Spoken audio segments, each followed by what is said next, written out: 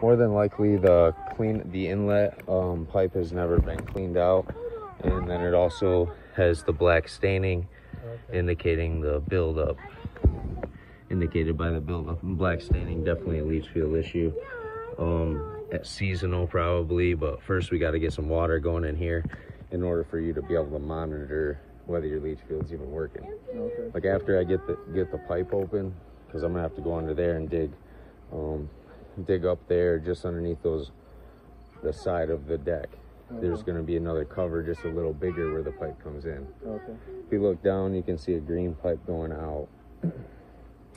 Nope, no, it's that way. That way? Mm-hmm.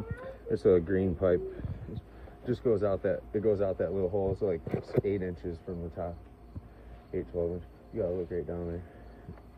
So, all right, man, I'm gonna run underneath and get the inlet exposed and figure out